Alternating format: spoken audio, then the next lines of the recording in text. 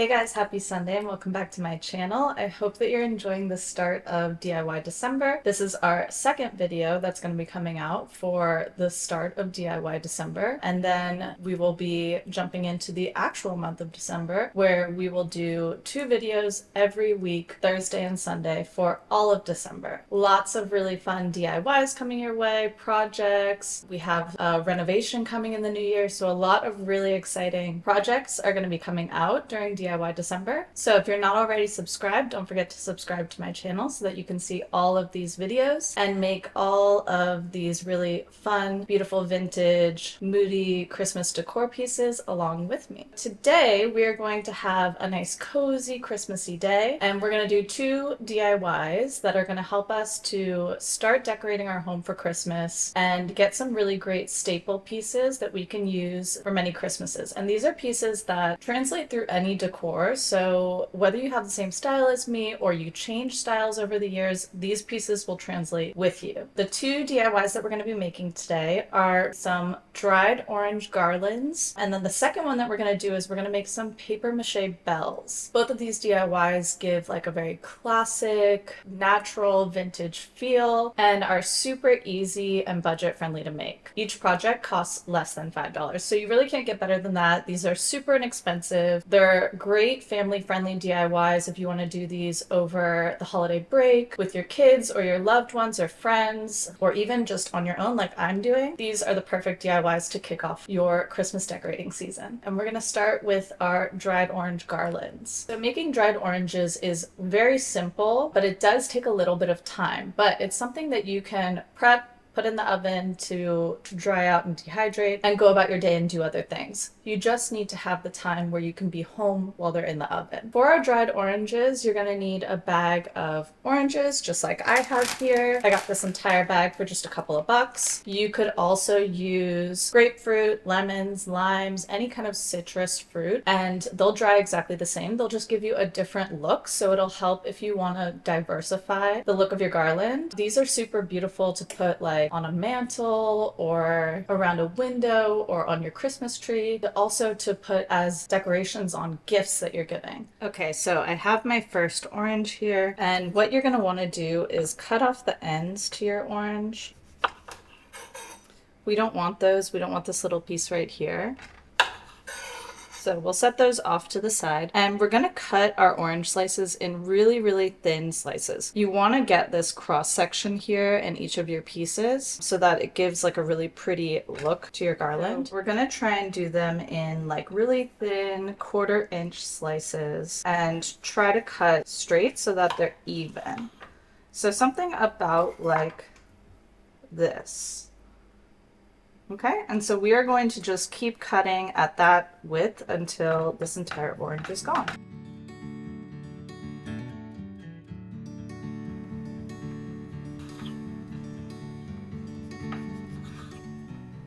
Okay, so I have all of my orange slices laid out. I still have quite a few oranges left over, so I'm probably going to do a second baking sheet to put in the oven with these. So all of this was just 2 oranges, so it makes quite a lot, and so you'll be able to use these for a lot of different things in your home. I have my oven set to 190 degrees Fahrenheit, and we're going to put these in the oven for about 2 hours, maybe a little bit longer depending on your oven. And after an hour, at halfway in, we're going to flip all of them so that they dehydrate evenly. And then when we go to take them out at the end of the 2 hours, you just want to check and make sure that, you know, there's no more juice in them and that they're kind of like rubbery feeling. If they still feel squishy and kind of wet, you want to leave them in a little bit longer. And that rubbery feeling is exactly what you want, because then we will let these sit the rest of the day until the evening or overnight so that any last little bits of moisture can dry out, and then they'll be ready to work with.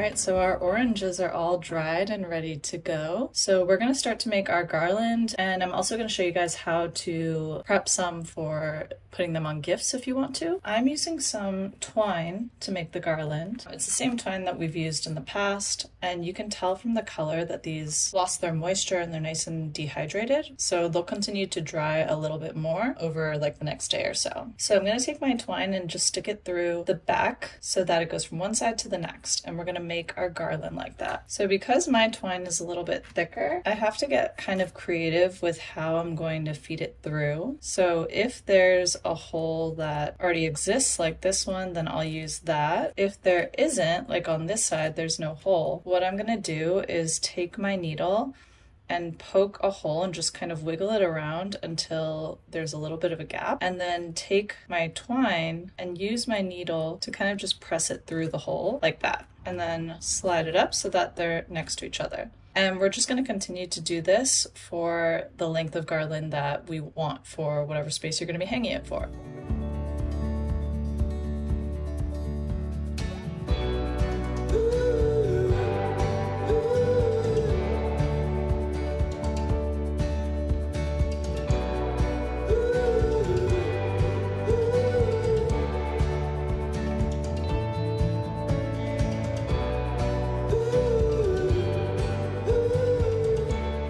So a really easy way to do a pretty gift bow sort of thing with your dried orange peels is to do that same method that we did for our garland, where you poke your twine through like this, and then take something like a cinnamon stick or some dried florals and slide that through your twine like this, and then pull it tight and we'll tie it on the back like that. And then this is a really cute way to put this on gifts or on your card for Christmas gifts that you're giving out. So I'm going to do this and do some with some dried florals and some with cinnamon and kind of mix and match for my gifts this year.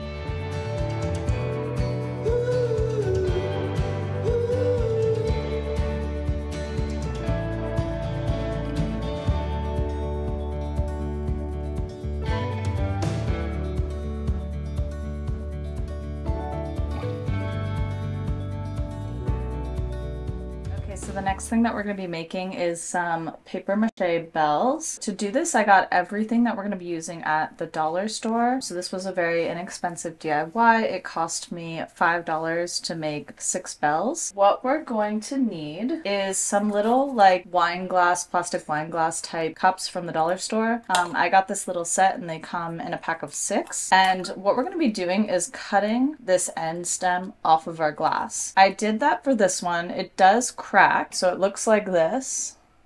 So it is cracked, but that's totally fine because we're going to use this as a mold for our paper mache. And we're going to be putting paper mache over the cup, so you'll never see the cup anyways. You can either remove the cup or leave it in for extra structure. For however many bells you're going to be doing, you want to remove these little stems from them with like scissors or a knife or something like that. You're also going to need a mixing bowl, some flour, Elmer's glue, and then the joining compound that we're going to use is going to be toilet paper, and that will be what makes the clay when we mix it all together. It's going to be kind of like our paper in the paper mache. The last couple things we're going to need is some kind of little wooden dowel situation. I have these from when we made our transitional centerpiece a couple weeks ago, and this came in the basswood set. So these are just like thick wooden dowels, and I'm going to cut them in half and use these in our bells. 3 of these will make 6 bells. And then each of our bells is going to be hanging from a leather strap. Instead of going and ordering a leather strap, which can be like 15-20 bucks, and then you have to cut it down to strap sizes, what I did is I went to the dollar store and I found this little set of like fashion sunglasses with a little leather case. It's fake leather, of course, but it totally works. And so this is exactly what we're looking for our leather strap. So I'm going to use just this glass glasses case to make our leather strap later on, and we'll be able to just cut it in strips and it'll look exactly the same but cost a fraction of the price. So these are all the materials that we're going to need to make our bells. The first thing we want to do, we want to get our paper mache made and get our bells molded so that these can sit overnight and really solidify, and then we can add our strap and wooden dowels in the morning. We are going to cut all of the ends off of our glasses. We're going to mix up our paper mache mixture. So I went ahead and took 2 toilet paper rolls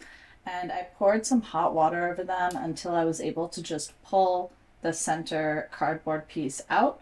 And then I wrung out all the water that I could get. We're going to start with 2 toilet paper rolls, and then if we need to add our other 2 that we have, we can do that later on. But for now, what we want to do is just start pulling these apart into really tiny pieces as best you can, so that we're able to make our mixture. Literally just tearing them into little shreds. You could also use like a handheld blender if you have that, and that would work too. Okay, so we have our toilet paper all shredded up. So the next thing we're gonna do is add in our flour and our glue to start mixing up our paper mache mixture. I have some regular old flour right here, and I'm gonna add 2 cups of flour to our mixture because I have 2 rolls of toilet paper in here. If you're just doing 1 roll of toilet paper, then only add 1 cup of flour. So this recipe is doubled.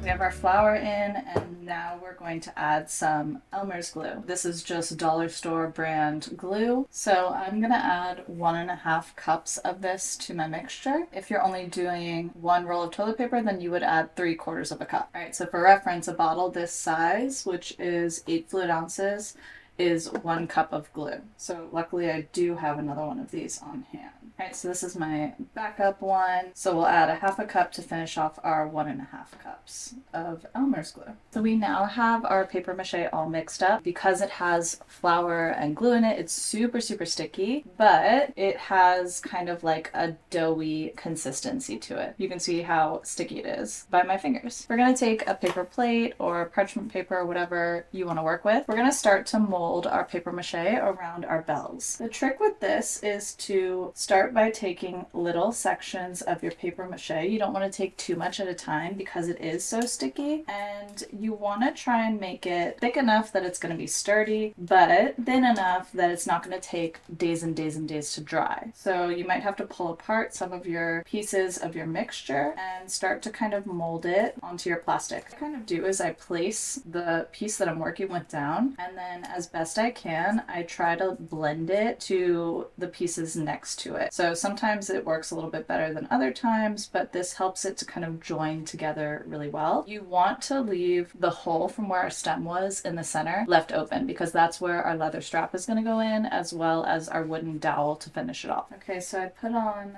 a plastic glove just because I find that it sticks to me slightly less when I do this, which makes it a little bit easier to work with. So I'm kind of just rough applying it. I don't really mind if it looks kind of lumpy because I want the bells to have a rustic look to them, and we can always sand it down a little bit after it dries. The main goal right now is just to kind of get a good layer on that can sit out to dry, and then we can clean it up and make it look pretty after the fact if we need to.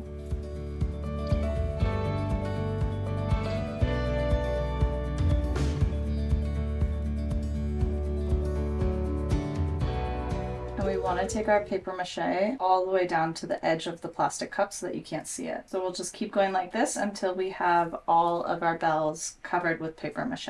Once I've applied all of my paper mache to my plastic cup and made my bell shape, the last thing that I want to do is add just like a light layer of joint compound over the top. And this step is totally optional. It's not necessary at all, but I like it because it kind of smooths out my layers and it gives it a little bit more stability. I'm going to add just like a light layer over it because I already had joint compound on hand. But if you don't and you're not, worried about the texture at all and you want to just kind of sand it down, then you can skip this step. Okay, so we have all 6 of our bells paper mache'd, and we're going to set these off to the side to dry overnight. So in the morning, we're going to just kind of add our wooden dowel and our leather strap, and they'll be ready to decorate with. And we'll hang them with some ribbon, and I'm thinking that I'll probably hang them on our mantle at some point. I'm gonna put like a garland and some things like that on the mantle, so I think these would be nice on either side of that. But for now, I might use them as doorknob decor or maybe on the front of our fireplace, something like that, until we get the garland and everything up. So we'll let these dry overnight, and then tomorrow we can add our leather strap and our wooden dowel and decorate with them. So in the meantime, I want to get those other two items ready to go so that tomorrow we can just glue them on and decorate.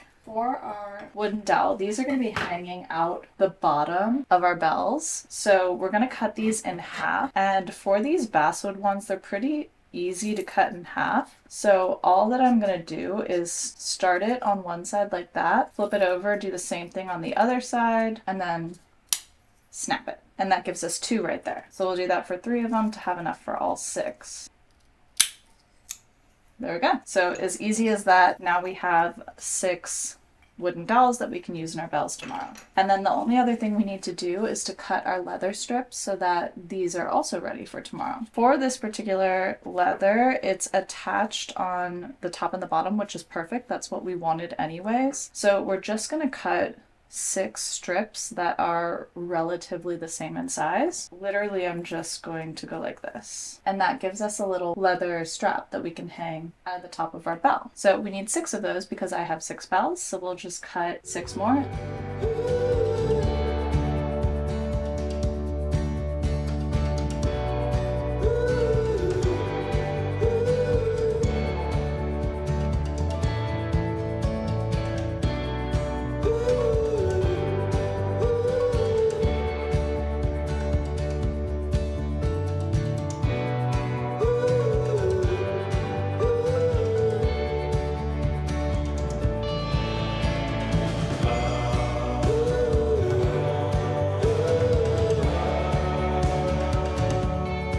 Alright, so we are going to finish up making our bells today. So I have a couple of them done so that we can, know what we need to do and any issues that are going to come up so that I can show you guys. But this is what they're going to look like in the end result. So we have our leather poles up here to hang them from and our little wooden dowels to act kind of like our bell piece. There's 2 ways that you can do these bells. If you have a hole at the top of your bell that is a little bit larger, that you're worried about maybe your leather pole or your wooden piece pulling through the hole, then a good way to fix that is by using like a little washer like this, a metal washer. And these were just ones that I had sitting in my garage already. So I tried that on this one to see how much more secure it would be. And really, I think that if your hole is not too large, you don't need the washer. But if you accidentally made a hole that's bigger than you were expecting, then I would say maybe try the washer. But this one I did without it, and I think it's equally strong, and really they're just decorative. They're going to be hanging like on your door or your mantle or wherever it is that you want to put them, so they're not going to be moved around a lot. We are going to go ahead and make one of our bells so that I can walk you guys through it. I have our wooden pieces and our leather poles that we made. You just need one of each for your bell. So what I'm doing is I'm opening up the leather pole and I'm sliding the twine through it like this so that the wooden piece can hang from the pole inside. So taking your twine and just placing it in the hot glue like this so that it adheres to your wooden dowel, and then just let it dry before you move on to your other side. When you go to do your other side, you just want to leave a little bit of slack in the leather pole so that it's not too tight and it makes it go sideways.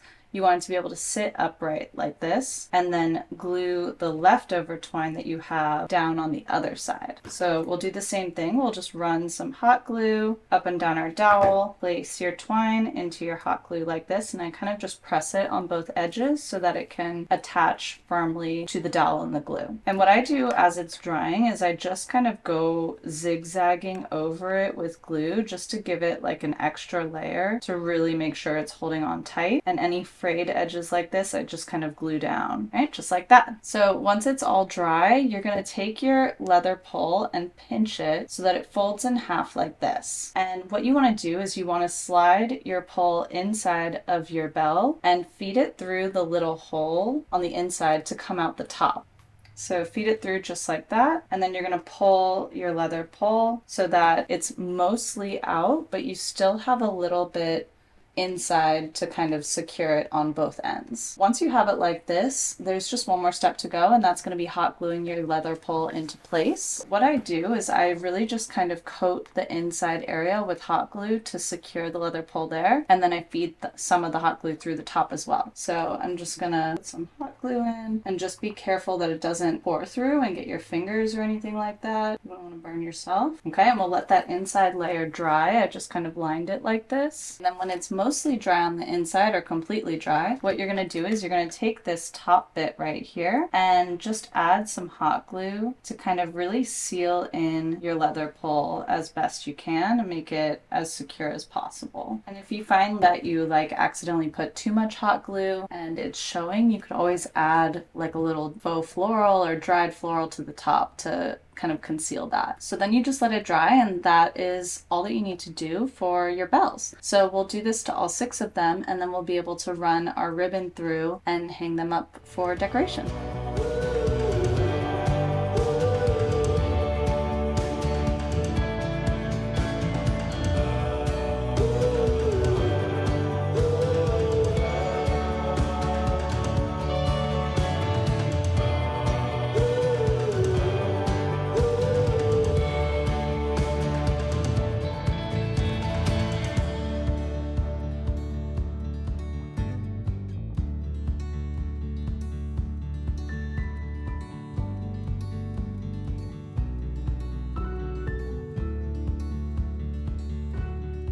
So the very last thing that we need to do is to put some ribbon on our bells so we can hang them and decorate with them. So I am going to be using this ribbon that I got for fall time for a wreath that I was doing, and it came in a very large wheel, and so I wanted to use some more of this because I already had it. And I also think that it would go really well with the orange garland that we just made, because the bells are going to be on the mantle next to the orange garland. I think this is the perfect complement to the garland. It also has like a really beautiful Christmassy velvet look, and our mantle is a dark green color, so I think this would be a really nice contrast to that color. I want to hang the bells in groups of 3. I think that that will look best as a pairing. You can hang them in any arrangement number that you want to do. You could do pairs or singles or put them all together. But for me personally, I kind of like to go with the interior design rule that, you know, you group things in sets of 3, and that's supposed to be most pleasing to the eye. So that's kind of how I decorate when I'm not sure what to do, or if something's not looking quite right, I kind of fall back on that interior design rule. So I'm going to be putting them in groups of 3. I'm going to have them kind of staggered in height. So I'm going to cut an initial piece and then do one that is shorter and longer so that we can group these together. Okay, so I have all of my ribbons cut for both sets of bells. What I'm thinking I'm going to do is run my ribbons through each of the leather poles and then just tie them off in a little knot, and then I'll be able to take the longest one that we cut and run that through all 3 of the bells and tie it in like a pretty little bow and hang it from that. That way you don't have like 3 ribbons hanging from something on your door or your mantle, and it'll just kind of streamline it and make it look a little bit neater. That is what I'm gonna try, and we'll see how it looks.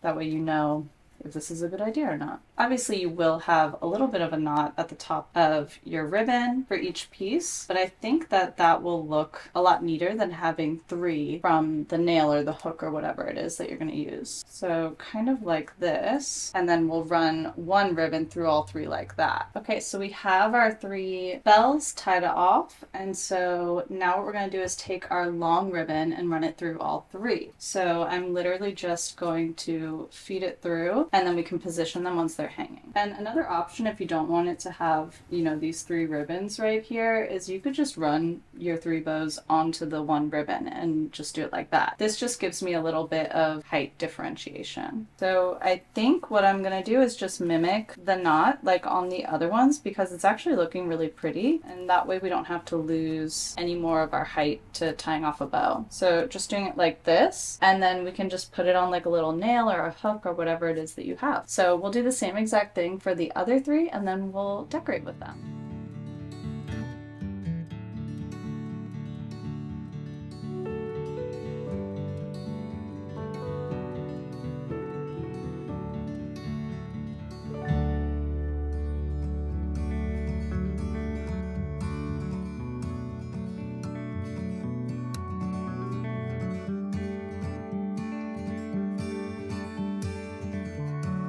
Alright, so that wraps up our video for this week. I hope that you guys had a nice cozy start to your holiday decorating coming off of the Thanksgiving week. I think that this is such a fun DIY to start off the Christmas season and decorating for the holidays. These two DIYs are super simple and budget friendly, and I think they work really, really well with anyone's style and decor and situation in their home. For these DIYs, if you have very elaborate Christmas decorations in your home, I think that this is a great way to kind of mix it up and bring something new into the equation without adding too much to your space. And I also think that these are really beautiful pieces for someone that has not very many decorations in their home and wants to keep it simple, but just add something fresh and new. These are the perfect way to start off your holiday season, and I hope that you give them a try yourself. If you do, please let me know. I'd love to hear how our projects turn out for you all as well. And if you're enjoying making DIYs with me, don't forget to like and subscribe so you can see more videos like this every week. We are in the start of DIY December, so for all of December we're going to have 2 videos a week, so there's going to be lots of new DIYs and projects for you all to make during the holiday season. We have tons and tons of really beautiful holiday decor pieces that we're going to be doing. We're going to decorate my home for Christmas. In the new year we have a room renovation coming out that I'm super excited to show you all. Don't forget to subscribe so that you don't miss any of it. We will have videos coming out every Thursday and